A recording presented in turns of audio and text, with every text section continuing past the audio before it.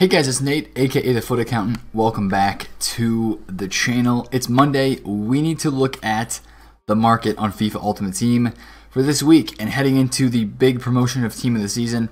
Talk about a few things regarding what's going on SBC-wise this week, what's in packs, as well as what we're going to be seeing is with Team of the Season content coming up this week. And probably, I would imagine, at some point this week, we're going to get some more information about Team of the Season regarding the Team of the Season most consistent. You know, EA likes to drop those web pages, those Twitter posts where they have a web page that kind of takes you to EA's website and talks about, all right, this is what's going to happen during Team of the Season. We've seen it already this year with almost every promo. They've had a website page talk about what's going to come during the promo SBC-wise. In the players and packs, as well as weekly objectives. They've all kind of talked about and given us a layout for each promo this year in that manner and in that way. So for this video though, I want to focus on more of the market stuff. We know that Team of the Season is coming, and that's going to be the focus and the emphasis of this video. Now obviously we're going to take a look at Futbin because Futbin has all the graphs that we need to decipher what is going on with the market right now. At the time of me recording this, this is actually just like an hour after the game has come back up after being down all weekend. And I do believe that it is still, matchmaking is still down. You cannot actually play the game, which a lot of people are mad about. Let me see if I can get into a game right here of Rivals. No, matchmaking is still disabled. So this weekend has just been an entire mess of the EA servers and PSN going down as well, and just a big time mess with the servers being down, gameplay and matchmaking being disabled, that a lot of people are just really fed up over it. And I bet it's pushing a lot of people away from the game, but it was just poor timing with Team of the Season coming up soon. But the hype is going to begin to build back up again this week. EA is going to tweet about it more. They're going to post more graphics. We're going to see more pictures, more concepts on Twitter. A lot of people are actually, there is some motivation right now to go get this 100,000 coin pack from the weekly objectives. You see man of the matches that are up high and everything like that. But once the weekend league is done and you're going to start seeing people finish their games, I don't know when they're going to finish them because there's not been a lot of time to play this weekend. You're going to start to see the market go down. Now back over here to Futbin and take a look at the Index 100. We saw the market get pretty low last week, and it really hasn't gotten that low since. It's actually risen up a good bit. 57 points on Friday. We're up here now at 65 points currently on Sunday evening as I record this video. But I think it's definitely going to get back down to this point in the next week or so. I think you're going to see, again, a lot of a sell-off in your high-tier meta players that rebounded this weekend. And a lot of those players rebounded. You got Ronaldo that it was 9. He was actually 920. Futbin graph here doesn't show his lowest point. Earlier in the week, he was 920K and actually reached 1 million at one point Thursday and Friday this weekend. I would imagine that a lot of these cards continue to start to go down and continue going down through the week, starting today on Monday, as people finish their games and sell their teams. And it could start now when I'm recording this on Sunday night because people are getting on the game. They can't even play a game. Some people might just be giving up on the weekend league if we don't get another extension. It's all kind of a mess. So there's just a lot of negativity around that right now as well. But market-wise, I think this week is going to be a down week on the market. Now, the interesting thing is going to be towards the end of the week with Team of the Season most consistent. Now, for a lot of cards last year, stuff kept dropping. Obviously, if we look on the market, a lot of meta cards, like some Team of the Years and stuff like that, even like a gold Cristiano Ronaldo, like we looked up on Futbin, a lot of that stuff continued going down when we look at graphs from last year. It continued going down after the Team of the Season most consistent, because a lot of people were aware, this is just the most consistent Team of the Season, and this is not the big time Team of the Season, Premier League Team of the Season that everybody is going to get pumped about, going to get hyped about, and want to spend all their coins on and build their teams for. But this kind of leads me to talk to you guys about when is the best time to buy your teams. So obviously there's going to be a lot of people that are trying out cards during this team of the season most consistent period, and that's basically all that they're going to do. They're going to try out a few cards, maybe do some SBCs, and possibly invest. A lot of people will be investing during team of the season most consistent, which is actually a pretty good idea because some of those lower tier team of the season cards will get to almost discard, and we saw last year they were required in almost every SBC that gave out a guaranteed TOTS player, and we're definitely going to look into that this year as well because I think that is a very feasible and a very possible option again. So we'll look into investing in those later in the week as we talk through some things.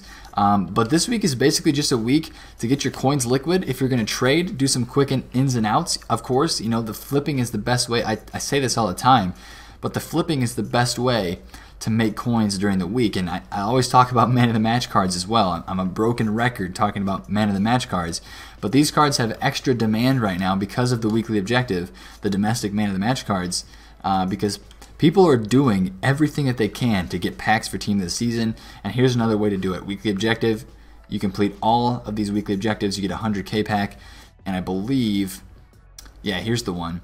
No, it's this one. Score 5 goals using domestic man of the match players in squad battles on minimum professional difficulty to earn a mega pack. So you get a mega pack from this, you get a 100K pack from this, premium gold players pack. I mean, they put some decent packs in here, and it's making people interested in going and doing that SBC, or excuse me, doing those daily objectives. So that's what keeps the demand on the man of the match cards. Thursday flipping, we're going to kind of have to keep that in mind as well. Is that going to be a good thing to do this week? I'm not sure. We're going to have to be careful with that. I'm not sure how many people will be buying headed into community team of the season. And then Friday is going to be interesting as well to see what actually comes out with the start of team of the season. Are they going to release upgrade packs the first day? Are they going to release upgrade SBCs to get a guaranteed team of the season player the first day? Or are they just going to put it in the team in packs and stuff like that? So that's what I'm really interested to see this week, is just get more information on team of the season as we go throughout the week. Now, obviously, SBC wise in the store today, we got this Mena SBC. Very nice card, super sub. It's pretty cheap, you know, 83 rated squad and an inform. Those are team of the season-esque stats, so that is a nice card if you want to do it. If you're a fan of the Liga MX, definitely get that card and do it. It looks like a pretty solid super sub as well, and just to try him out, I mean, you can do a lot more wrong for 30,000 coins. And then if you're looking for Van Dijk, you know what, I'm going to check this out because I'm interested to see where his price has gone. I know that the SBC for Antonio Valencia has made his price go up some because Valencia is about 225K. I think that will drop, but it has caused some of the high rated golds to go up in price.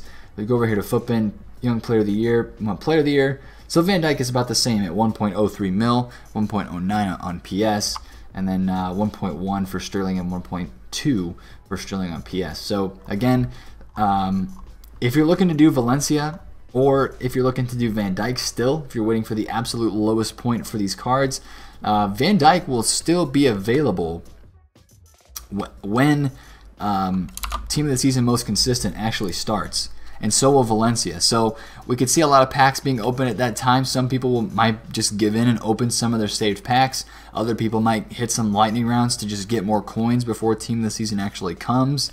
The big leagues. So, you know, we could see a drop in the price of these SBCs. So if you're waiting to do Valencia, if you've got the loan version from Weekly Objectives, or if you've done the loan version of VVD and you want to do the big time version, the real version, that's an option for you guys as well, is to wait until later in the week to get that kind of stuff.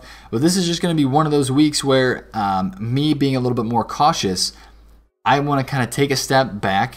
Don't want to get too involved with investing. I'll do the quick flip trading, but I have the most coins that I've ever had. I don't want to do anything too risky in a market that's going to be trending down to risk them that much. And we haven't really started to see that sell off yet on the market just because of how the things have worked this weekend with nobody being able to get on the game. But in the next 24 hours or so, I do believe into this week, you're going to see the market drop off more, especially as they announce more things for Team of the Season. But one other thing that I want to talk about this week that you guys should 100% start doing is starting to plan. Planning is a huge point of Team of the Season, and we're going to release more planning videos this week on the channel talking about investments, and especially investments around team building. Wow, that is low. 5.5 mil for Mr. Ronaldo. That's what I like to see. Come on, get down there, son. Come on. Oh my goodness, yes, Ramos is low as well. All right, some of these team of the years are getting lower, and I like that a lot. I like that a lot because that makes me think about building teams and planning those teams out, and that's what I wanted to point out to you guys right now. Start to think about and build up and put together teams that you want to have. Well, you know, a lot of people want to build teams. I mean, look at this Black Friday squad that I have. A lot of people want to build teams. Wow, this is an old squad. Anyways, I'm getting distracted from my own point. A lot of people are wanting to build teams during this Team of the Season promo. They've got their coins liquid. They've got plenty of things that they want to do on this game, and build a team is one of them. And, you know, I'm in that same boat as well. I need to make a concept squad this week of, okay, what players do I want in my team that is my end game team? And that's what you guys should really do this week, is start to plan that stuff out and then start to get familiar with those cards' prices. Now, for me, I know that I want to have Team of the Year Neymar at left wing in my final end game team during Team of the Season, as well as the right wing Mbappe Team of the Year card, only if the Player of the Year version is not a higher rated card. So I want to have these two guys on my team, so I'm going to make a concept squad with both of those guys in it, start to dream up my team, and then start to get to know their prices and watch them drop throughout the week, and then start to monitor those prices and just get familiar with them. And then kind of get the knowledge with those prices, and you can start formulating a pattern, a decision to when you want to buy your team, because planning is a huge part of when you're wanting to build a team. So many people go and panic buy teams on Fridays when promos come out. They panic sell them before the promo, and they buy them back a few hours later after the promo comes out. So again, if you start to plan your end game team, whatever that may look like for you, with icons, with Team of the Year cards, with doing an Icon Moments SBC and watching the gold market to see where the gold player prices go, that's one thing as well that you want to keep a careful watch on. A lot of these icons are just crazy low, because there's just not a lot of demand for them, as people can do the SBCs for a lot cheaper. 1.3 million there for Luis Figo. Pretty cheap card. But yeah, make sure you're planning this week. That's the biggest thing. Early on in the week, take some time, take an hour or so, or, you know, spend some time planning out what you want your squad to look like, what you want your end game team to look like, so that you can get familiar with those prices and know what players you want to watch in the final weeks here, which is such a big team building part of the year. Now, my preview videos already, where we've looked at the market, you've seen that there's a lot of good investments, and things go up during Team of the Season because people build teams. Same thing's going to happen this year. People are going to be building teams, you know, even after the start of Premier League TOTS. So this week is when we kind of watch the market go low, and then next week, as we see the market heading into Team of the Season Premier League, if they continue with the same order as always, doing Premier League first, that's when we're going to be looking to buy a lot of our cards, because there's going to be some hype from the community TOTS, and then the Premier League TOTS is going to be upcoming, and that's where we're going to see a lot of the hype and more selling of some cards, and we'll be able to make some investments as well during that period. We'll talk about more of that stuff coming later this week. We're going to talk about when to buy your teams, when to hopefully you've sold your team, honestly, your big mega team, but buying teams, I think, is a very important point, and I want to focus on that here in the next week or so. Because I want to buy a team as well, and we're going to talk about upgrade packs, investments, gold investments, SBCs that are still out here in the store as well, and tons of other stuff related to Team of the Season. But for this week on the market, I'm thinking another downturn, kind of similar to what we saw a couple weeks ago. I don't think it'll be this drastic though. You know, see here we went from 80 points on Wednesday to 65 on Saturday with the start of the Team of the Knockout Stage promotion.